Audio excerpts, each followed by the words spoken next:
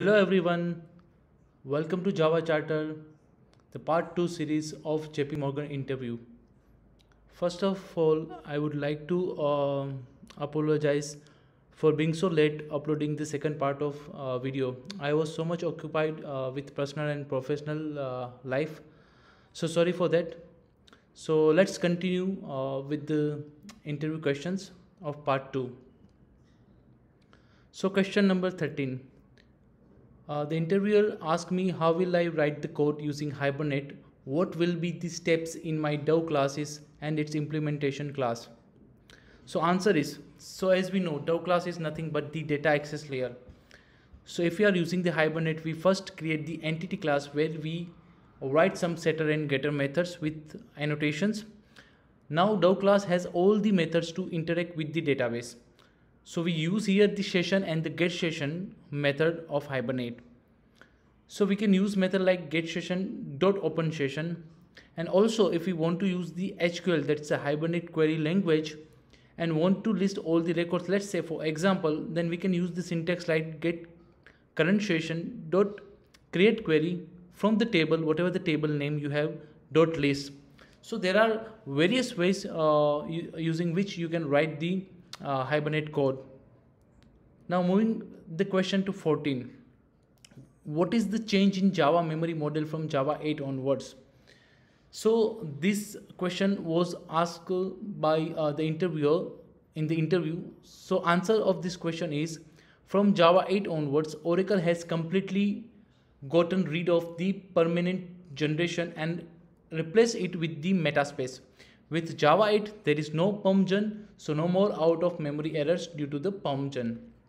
Now permgen is part of Java heap, as we know, which has a maximum size configured by XMS options.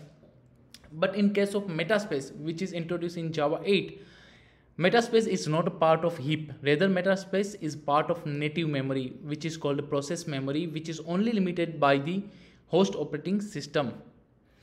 So moving to next question, question number 15.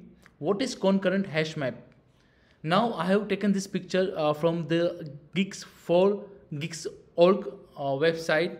So you can see this concurrent hash map implements serializable, and it also implements the concurrent navigable map, which extends concurrent map and which extends the map.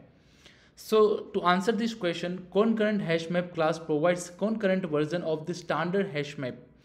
Concurrent hash map can be used when a high level of concurrency is required, but already synchronized map is present. So what is the advantage does concurrent hash map have over the synchronized map? You might get this question in mind. So to answer this, both are thread safe. The major advantage is in case of synchronized map, every write operation acquires lock on the entire synchronized map, while in case of concurrent hash map, the lock is only on the segments. I hope this answer helps. Now moving to question number 16. The interviewer asked me, let's say if I have an interface and there are many implementation of it and they are calling interface method using different object, then will it work? So to answer this, yes. You must know that from Java 8 onwards, you can also create a default methods in interface. This is just to impress the interviewer. The real answer is different classes can implement the same interface differently. They can have the different logic. This is perfectly normal, as logic behind the class who implements the interface would have a different logic for the same method. Unrelated classes can implement the same interface. Now moving to question 17. What is non-argument constructor? So answer is, no argument constructor is a constructor that does not accept any arguments as name suggested, which is one of the constructor types in Java. The main purpose is to call the superclass constructor. Now compiler adds the default constructor, which is a no argument constructor in case if you are not providing in every Java classes. So it's not mandatory to define a default constructor, but if you are writing a Hibernate persistence class, JPA entities, or using the string framework to manage direct creation and the writing dependency, you need to be a bit careful. Many of open source framework uses reflection to create an instance of object at runtime based upon the name of the class. So for example, when Hibernate creates an instance of entities using reflection, it uses the class.newInstance method, which requires a no argument constructor to create an interface. It's effectively equivalent to the new entity.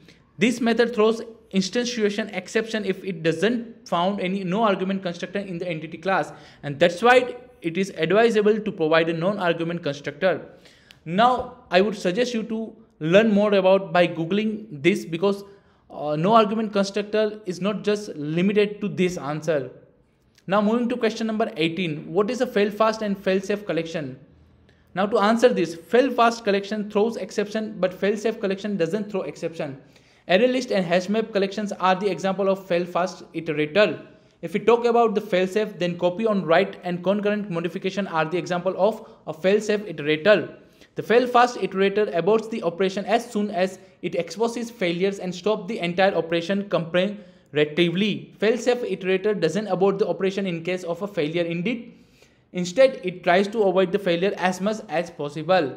Now moving to question number 19. How a null pointer can be checked using Java 8 optional? Now again, this is a very big topic and I would suggest you guys to learn more on Java 8 optional. But to answer this question, Java 8 has introduced an optional class which is a great way to avoid the null pointer exception in Java. Optional API implements functional programming and uses functional interface. Java 8 has introduced java.util.optional, which is a singleton class for this usage. There are three ways to create an optional. First, create an optional from not null object, so optional.off not null in the argument. Create optional from a nullable object, so optional.off null label may be a null, and create optional from a null object which is optional.empty. Now moving to question number 20. Is there any way to not to implement interface methods in Java? Now to answer this, it is mandatory to implement all the methods in class that implements an interface. The interface could also specify some methods as default and provide the corresponding method implementation within the interface definition. These default methods need not to be mentioned while implementing the interface. So this is from Java 8 onwards. Now moving to question number 21, which is the last question, which was the last question asked by the interviewer. What is serial version UID in the Java? So to answer this, serial version UID is a unique identifier for each classes. JVM uses it to compare the versions of the classes, ensuring that the same class was used during serialization and is loaded during the deserialization. Specifying the one gives more control through JVM does generate one if you don't specify.